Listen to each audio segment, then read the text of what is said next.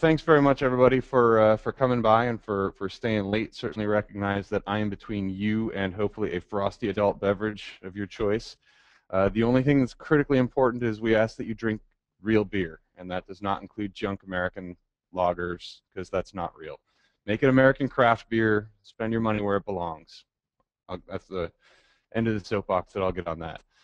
So I'm here to talk about package management databases, which is precisely what you want to be here on day 2. I think it's Thursday, right? Day 2, 8 p.m. This is what you want to be here for. Well, I'm actually really excited that you're here.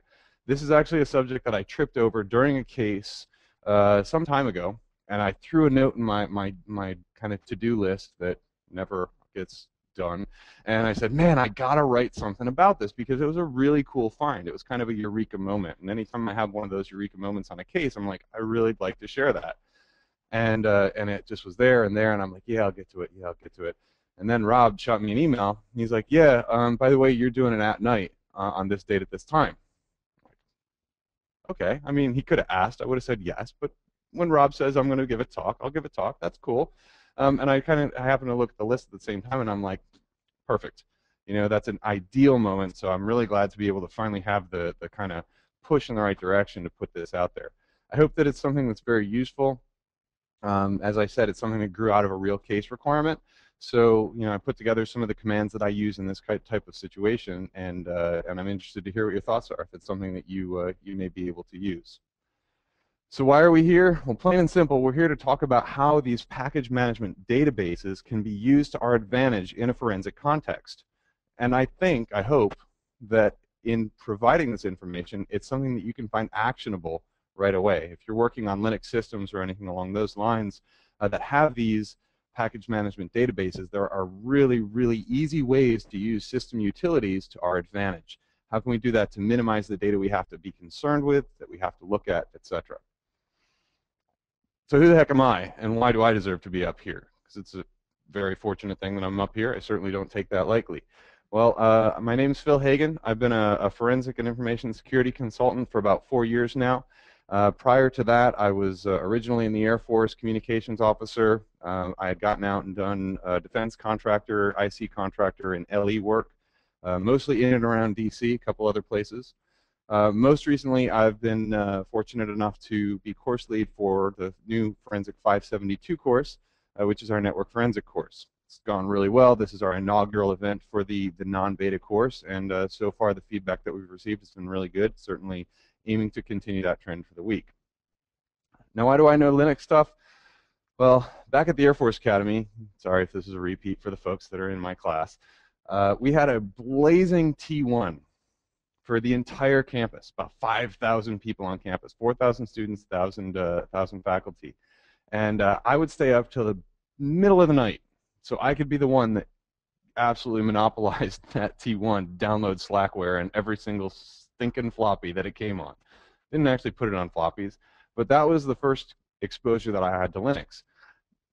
To that end, I had a SCSI drive connected to a card that had a controller chip that was not supported by the default Linux kernel. So if you've ever had to bootstrap compile a Linux kernel in order to support hardware that wasn't built into it, it's trial by fire in, I don't know, some other horrible example. I can't even think of an analogy off the top of my head. It's really not fun. That said, it teaches you the real Linux admin kind of, you know, cut your teeth, get off my lawn. I earned that. I earned that after so many nights of fighting.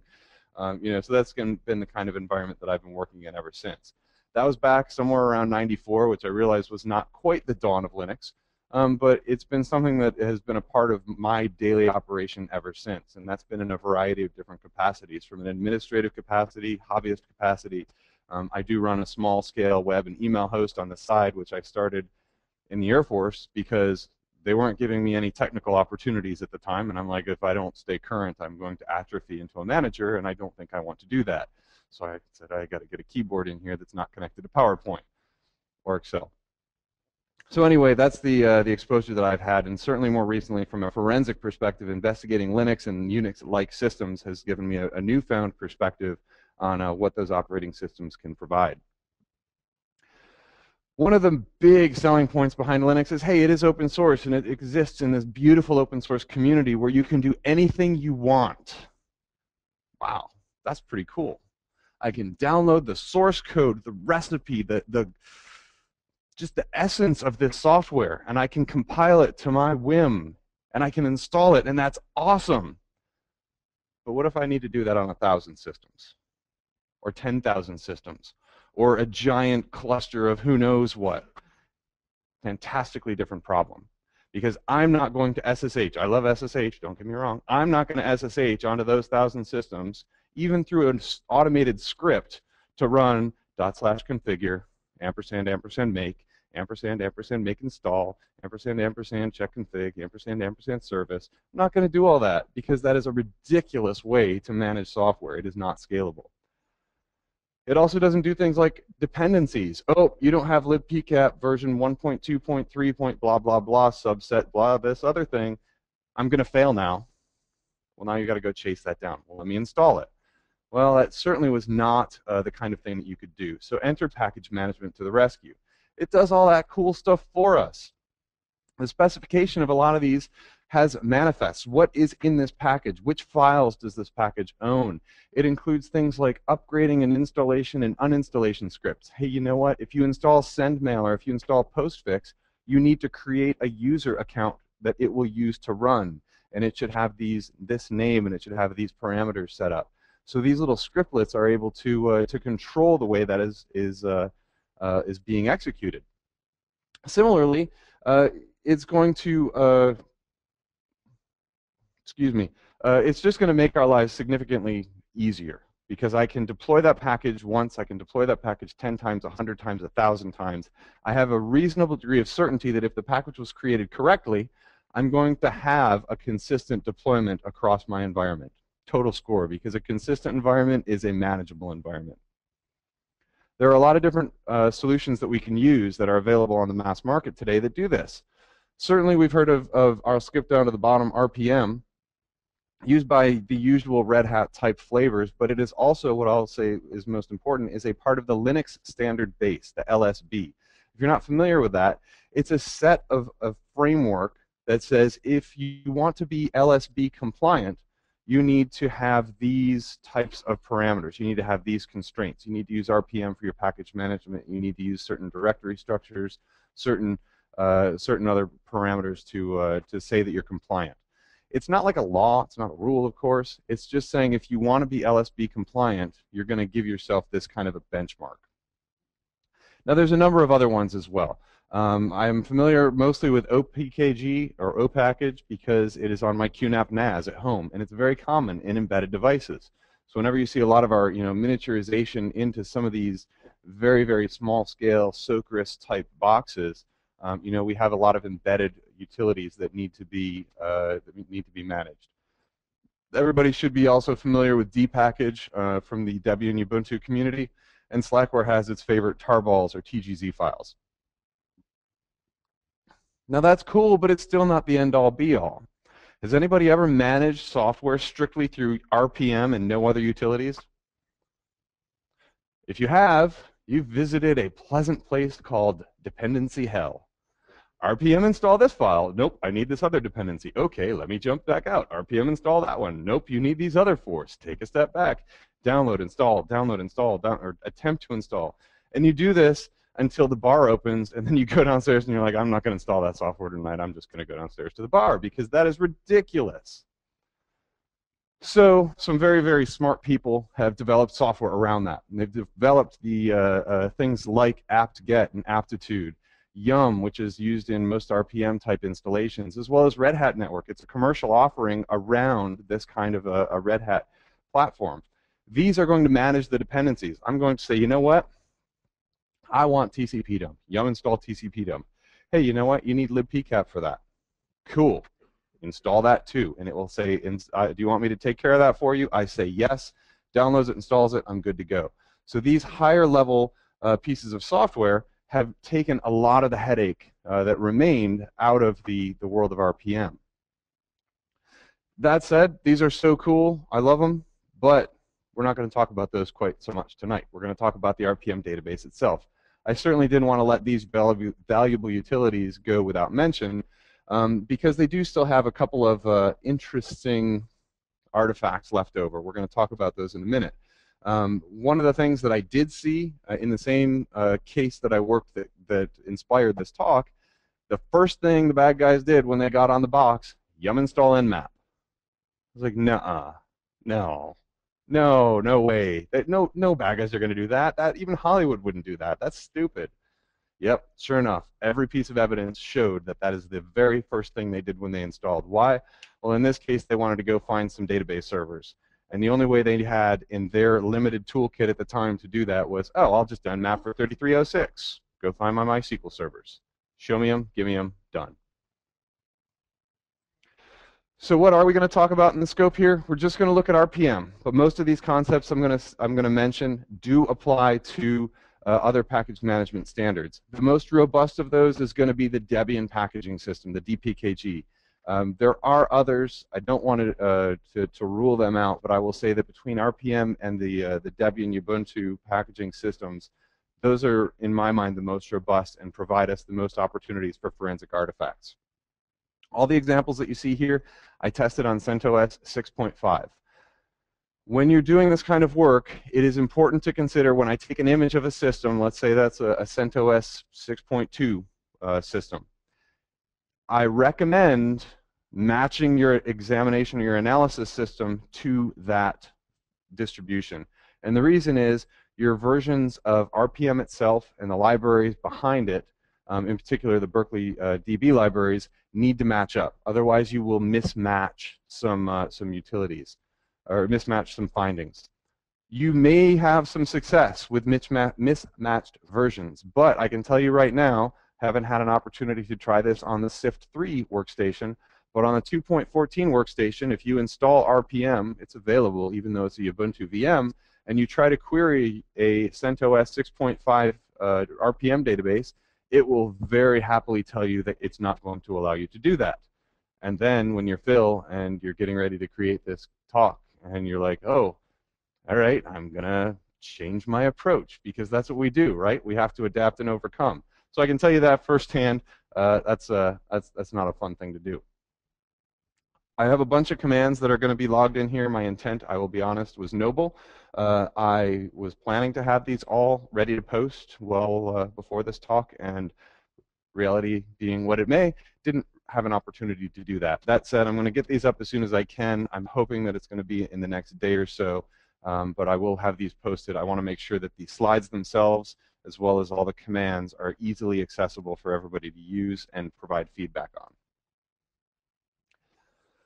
So where do we go to get the evidence? This is going to be a familiar theme for folks that are in 572, because I think what's most important for us is to not just say there is evidence out there. We need to find out where it is, because if we don't go collect the right evidence, we're certainly going to be selling ourselves short. The majority of what we'll talk about today lives in a Berkeley database that generally sits in the varlib RPM directory. It doesn't have to be that way, but that's default. Almost every installation, probably every installation I've ever seen, has used that location. Now, these database files contain metadata for every single file that was deployed as a part of an RPM file, as a part of an RPM package. And the metadata is listed here. The user and group ownership for the file, the permissions, Unix file system permissions, if you're not familiar, the user group and other permissions, read, write, execute, there's a few other special bits in there. The MD5 kind of checksum. Everything in the RPM specification says we use MD5 checksums. But guess what's actually there when you query it in RedHat in CentOS 6.5? SHA-256. Totally not documented. The way they tell you to determine whether or not you're looking at an MD5 or a SHA-256 is to measure the length of the string. It's like, yeah, that's robust. Thanks a lot. Why don't you just call it checksum and whatever. We also have the file size available. If it's any entry that is in dev, if you've seen that, the major and minor device numbers are also logged in the database. And if it's a symbolic link, because not only can RPM control files, it can control symlinks. If the symlink is a part of the RPM, it manages and tracks the location of the symlink target. Really, really important, because if you were to have an attacker who were to change that symlink, I certainly would want to know if the symlink I used to have to, oh, I don't know, the SSH binary in user bin went someplace else. Be a very important thing for me. Modification time as well. I've highlighted and bolded the ones that are of the most likely forensic value to us. And I'll show you those when we do some queries in just a minute. I told you we weren't really going to talk about some of the higher level stuff. This is the exception here. The yum log is going to tell us when things were updated, installed, and removed through the yum command. That can be very valuable. And there's also a file that is created by default on most CentOS systems. That is the var log RPM packages series of files. It gets rotated. That's run every week. Every day on the latest versions. And that will say, here is a list of all the packages I had installed on this particular day. It's rerunning that through the cron scheduler. So how do we practically access this? Let's say, for sake of argument and the fact that I already put in the slides, let's say that we have created an image, a forensic image of our system, and based on what we learn in 508, we have mounted that file system, forensically sound, read-only, loopback mount, etc., using a fuse or mount ewf.py. We've mounted that on the mount subject mount point. So you can see here, I ran the command. I said, show me, run the mount command, show me everything that's mounted. Just look for subject, and sure enough, I've got my, it's using logical volume management, which is why it shows up under dev mapper for the main partition. And then we've got loop 0p1, which is the boot partition. So I've gone ahead, I've mounted that file system. I can navigate that at will. Just cd off to mount subject, and I'm good to go. Score. So what we do next is we run the we run RPM with the -- root option. That tells us for every operation you commit, change over to the mount subject directory in this case. So I'm going to use that as a relative directory for my RPMs. I'm going to use that as a relative directory for my files that I'm querying. All of that falls directly in that one location. We should not trust the RPM binary from a suspect system. Now, yes, you can validate this. I'm going to show you how to do that.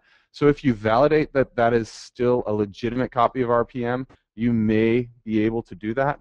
But as best practice, I recommend against it. Just because you don't want to get up there, if you're in a situation where you have to testify, you don't want to say, oh yeah, I checked to make sure everything was cool, and then I used the command off the compromised system where the bad guy had administrative access. Let's just do things right the first time around so we don't have to have that really unpleasant discussion with the defense attorney on why they think you're less than an adequate forensicator. Don't blame me for it. If you're on the stand, nobody says Phil Hagen said it was okay, because that's bad. Didn't say that. Never do that. A really important note, though, if you're not familiar with a chroot, chroot changes your relative root directory for a particular set of operations. Very important to know that this requires administrative access. You will be running some of these commands through sudo, and I'll show you that here. Validation against the file system requires that access, so just be really careful on that. So there's a couple of use cases that I've got highlighted here that I think are very important for us in a forensic environment. First and foremost, -qf on a file name. Tell me what package owns this. Where did you come from? I'm not going to do Cotton Eye Joe. Just where did you come from? We'll end it there. Everybody will be happier. Nobody has to be mad at me.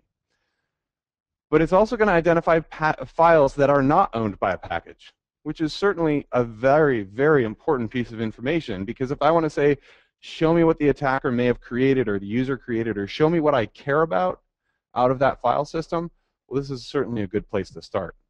For example, here, I use RPM -- root mount subject, so I'm not going to say that with every single command. It's just assumed.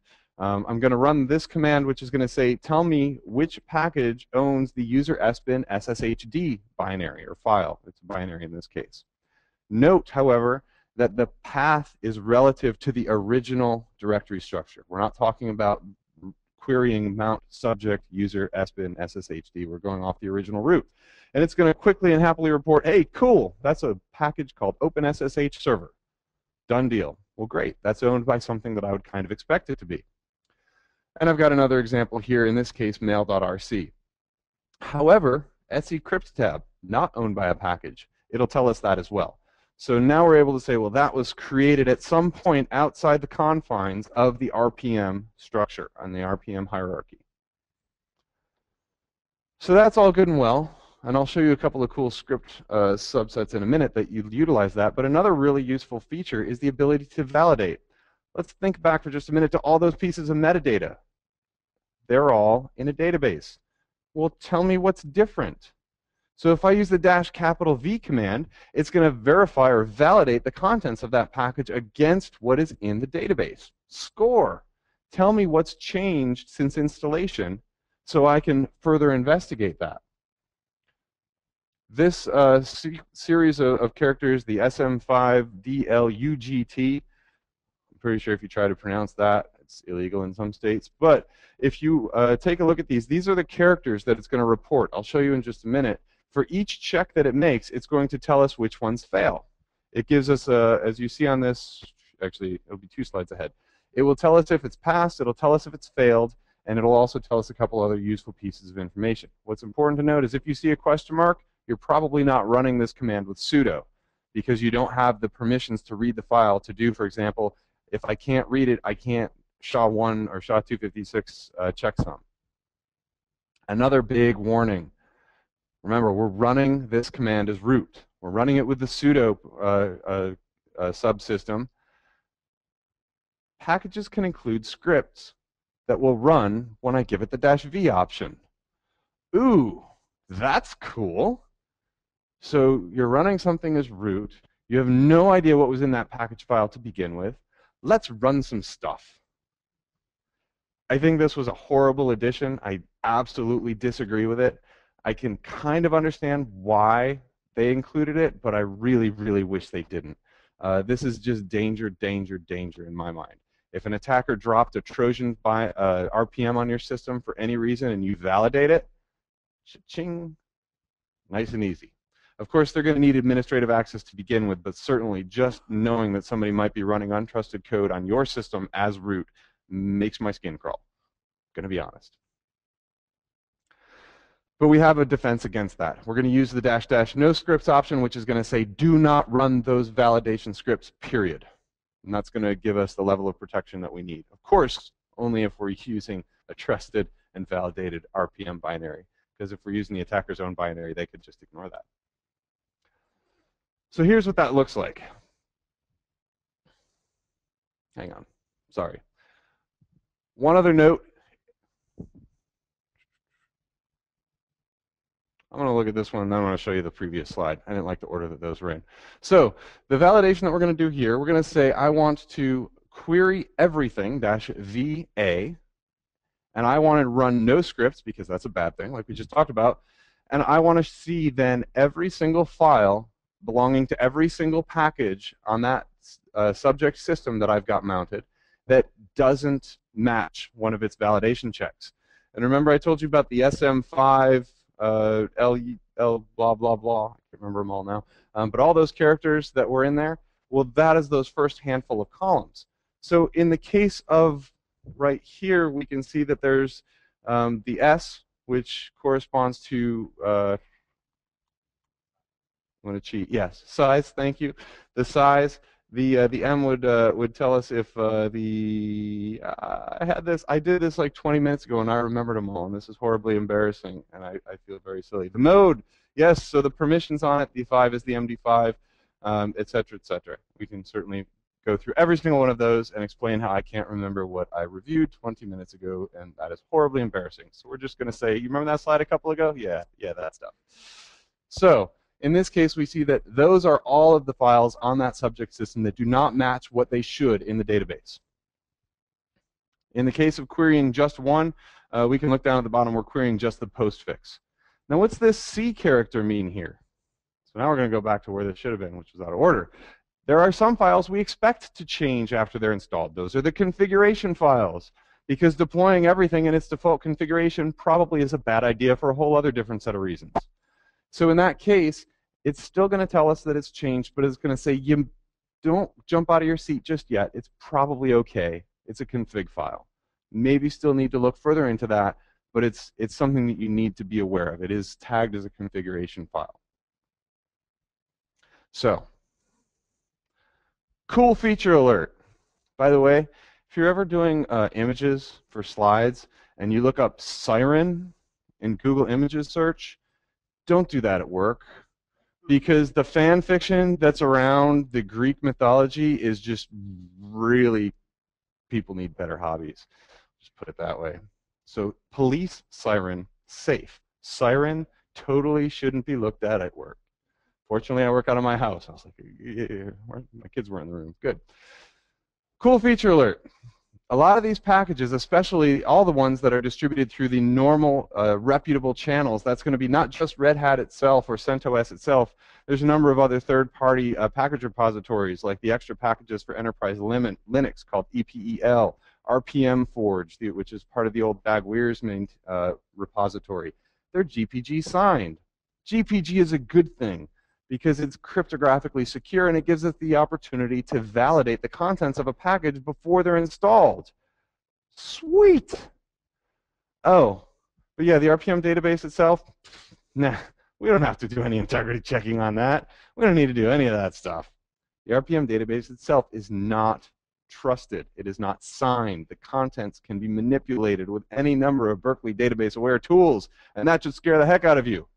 Because if I get access to the system and I'm a really crafty attacker, I'm just going to manipulate the database itself.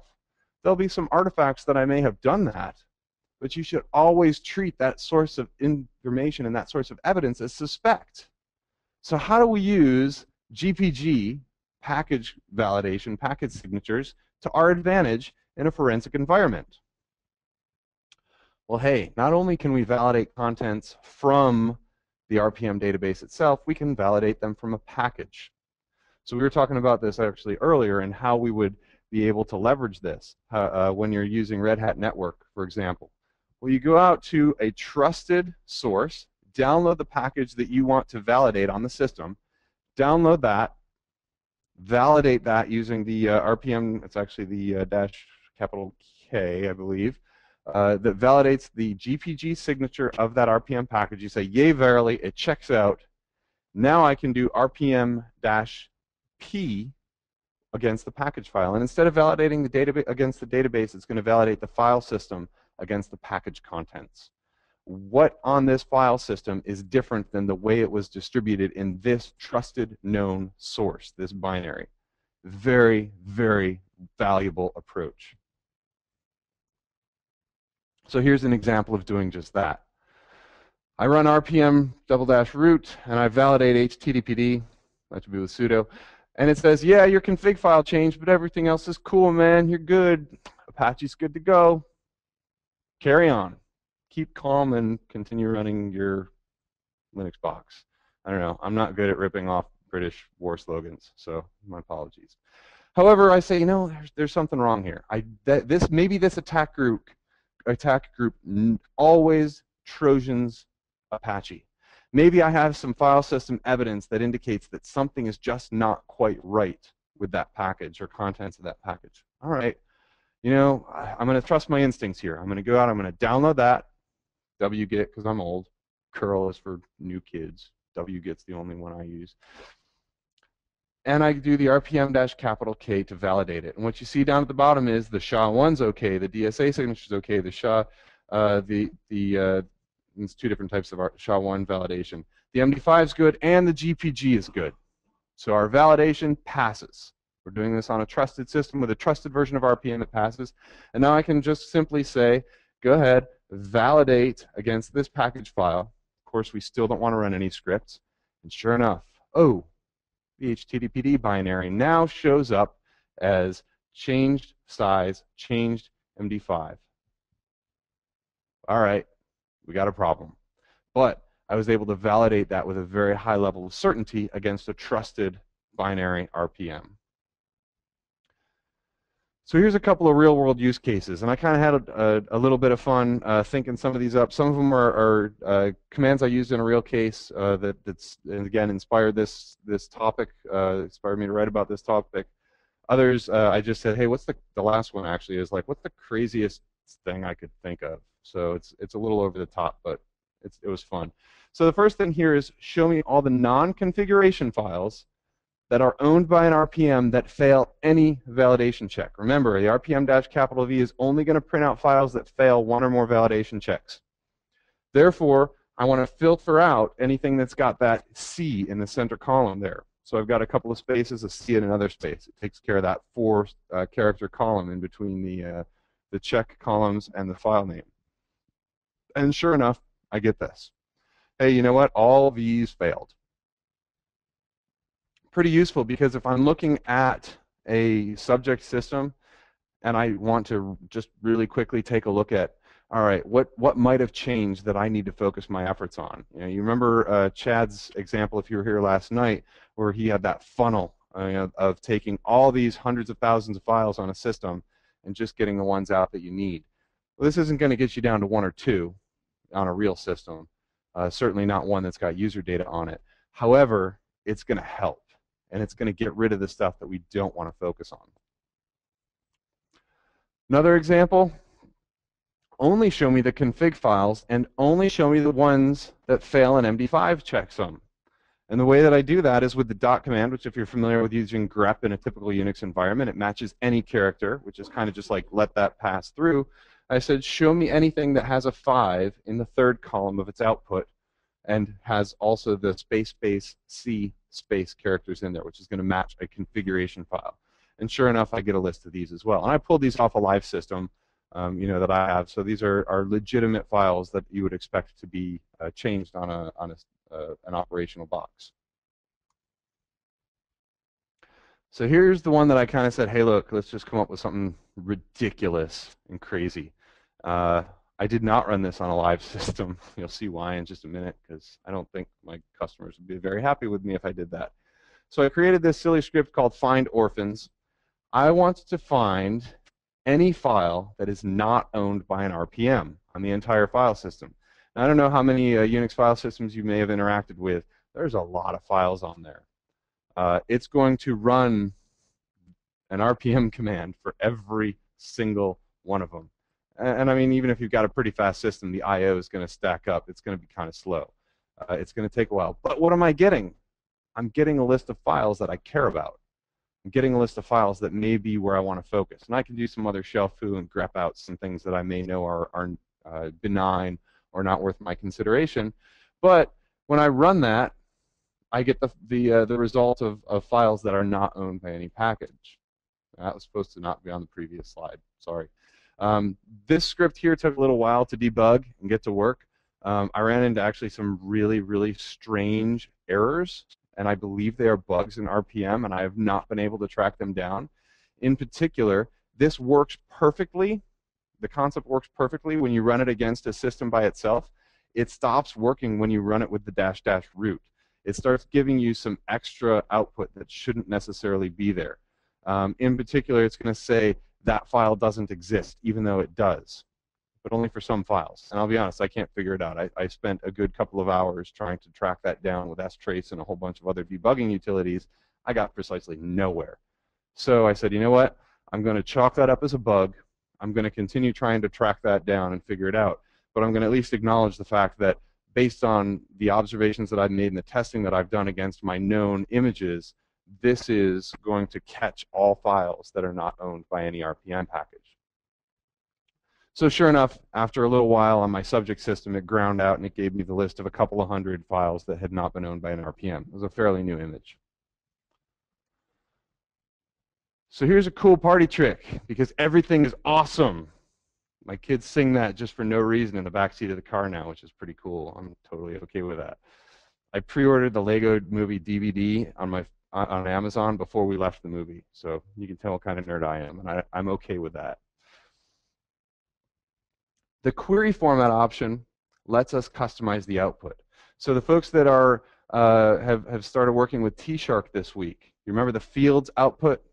This is the fields output, but it's for RPM. Just show me the parts I want, because I want to script this, because I want to make this relevant to me. Yeah, maybe that's a little selfish, but I got a job to do. We have over 150 tags available, and the documentation is abhorrent. There is no documentation online that I have been able to find that details what these tags are for the current version of RPM, and more importantly, what they all mean. Oh yeah, this one doesn't exist anymore. Here's this other one that does, and it bewilders me. So what you've got to do is you've got to kind of take go out on a limb, use the -- query tags. It's going to list just the tag names that are available for your version of RPM, and then you can reverse engineer that mentally into, okay, this is what I care about, this is what I need to look at. It was not the most fun thing in the world, I'm going to be honest, but I do it for you. It's worth it. It's worth it. No, it was certainly a challenge to get done, and I won't say that it didn't bug me tremendously. That said, certainly understand that we needed to find this. So why don't we do RPMDB to timeline? What if I took my entire RPM database and converted it to a log to timeline format and put that in body file format?